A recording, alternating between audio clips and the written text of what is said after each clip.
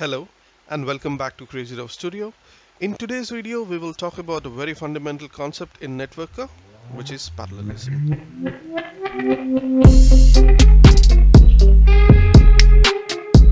One of the most basic configuration to tweak for fine-tuning in NetWorker server is to adjust the parallelism and multiplexing parameters in NetWorker. I have recently made a video on multiplexing, which is related to session configuration on the devices. Today we'll understand a little bit more about parallelism. Parallelism in backups, in simple terms, is the ability to process more than one stream of data at a time.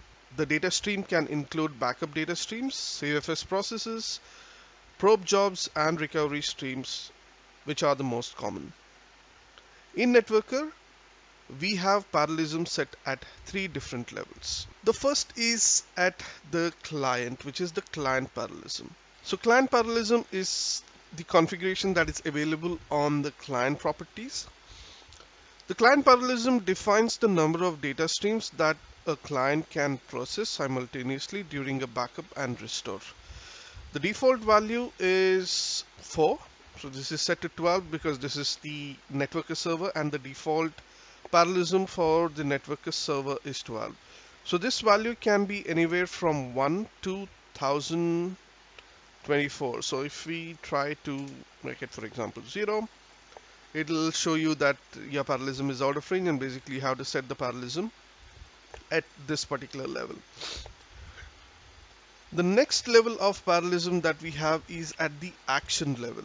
So the action parallelism defines the maximum number of simultaneous data streams that can occur on all the clients in a group that is associated with the workflow that contains this action.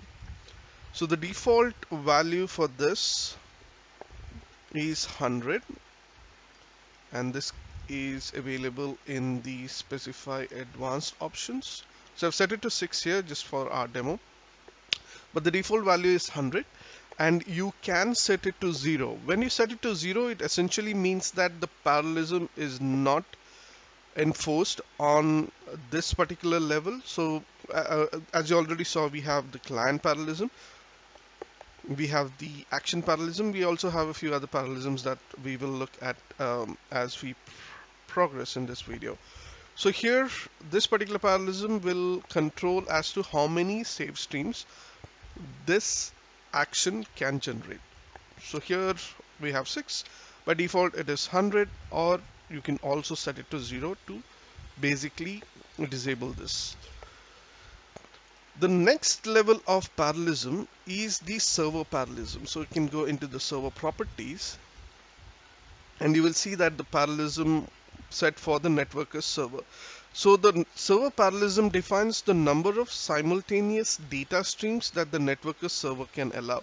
Now, if you remember from the definition that I mentioned for parallelism, the data streams can be backup streams, CFS processes, probe jobs, recover streams, and so on.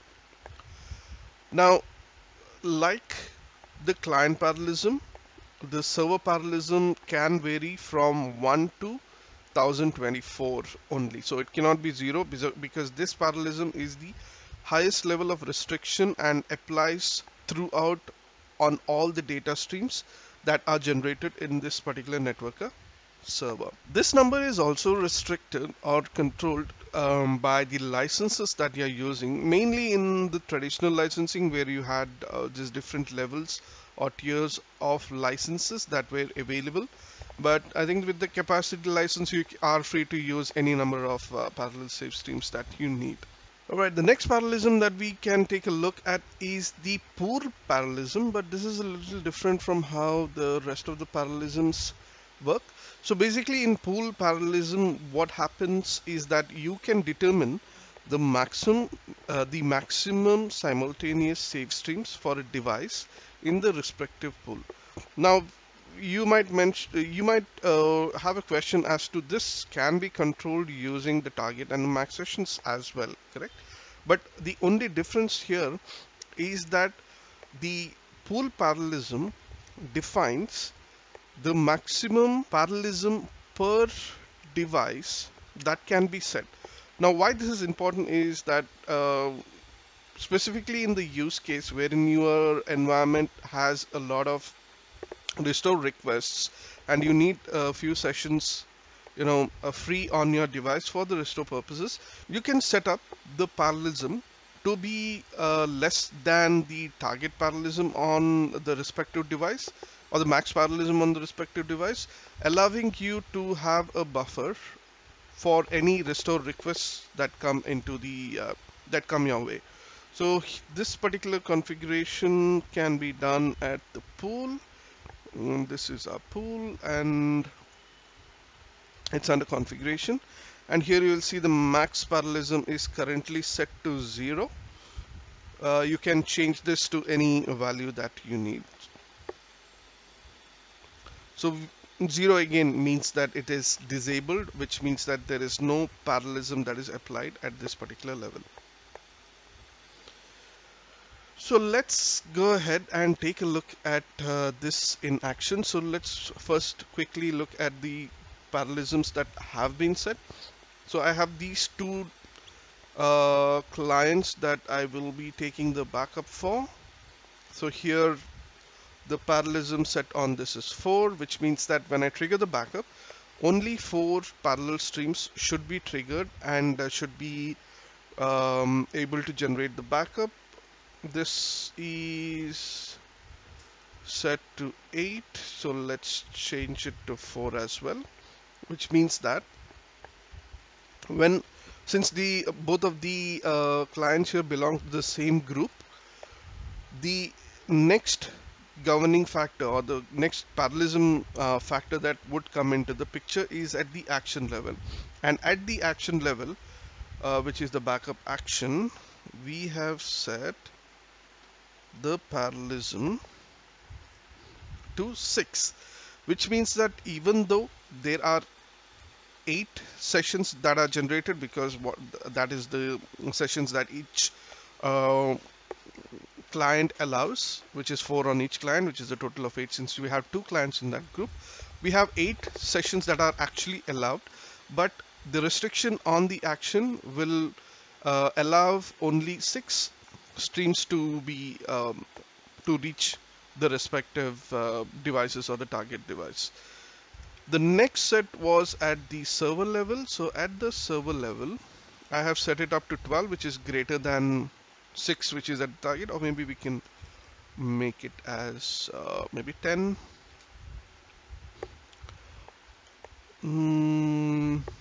Yeah, let's keep it to 10. So let's keep it that way, and let's go ahead and start this particular backup. So remember, here the parallelism is 6. On the client, the parallelism is 4.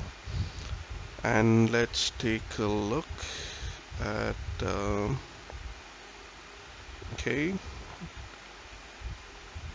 the backups. 4 sessions. What's happening with the Windows? The Windows is waiting to run, and if you see here, you have only 2 sessions for the Windows that have been initiated. So this is mainly because even though we have 4 sessions here, there is a restriction on the sessions that are available on the action. So let's go ahead and let me increase the action parallelism to say 24. That's actually more than the parallelism that we have set on the server. We might have to restart the backup for that particular setting to take effect. So let's go ahead and stop this backup now and then restart it. Alright, let's go ahead and start the backup again with the new parallelism set on the action.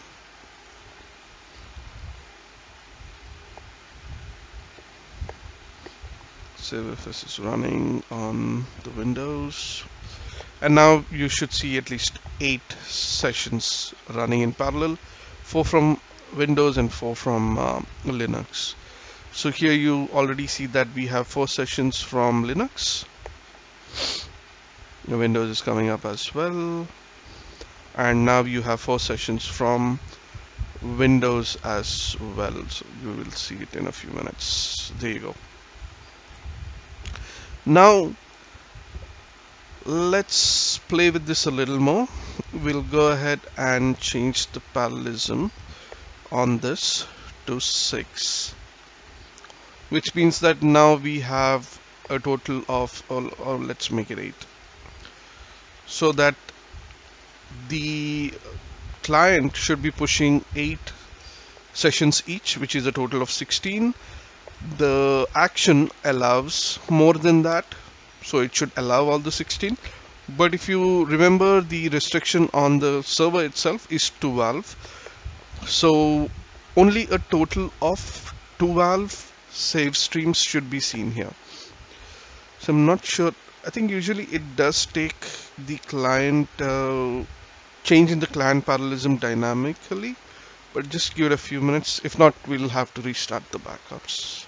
Okay, now you see that the save streams on the Linux system have increased from 4 to 5. So 1, 2, 3, 4, 5. Alright, I had to abort that backup because it was taking the parallelism, the client parallelism change dynamically, but it was a little slow picking it up. So I had to abort it so that we saved us some time on demonstrating how this works. So I'm going to start the backup again for the respective system, and then you will see that the backups for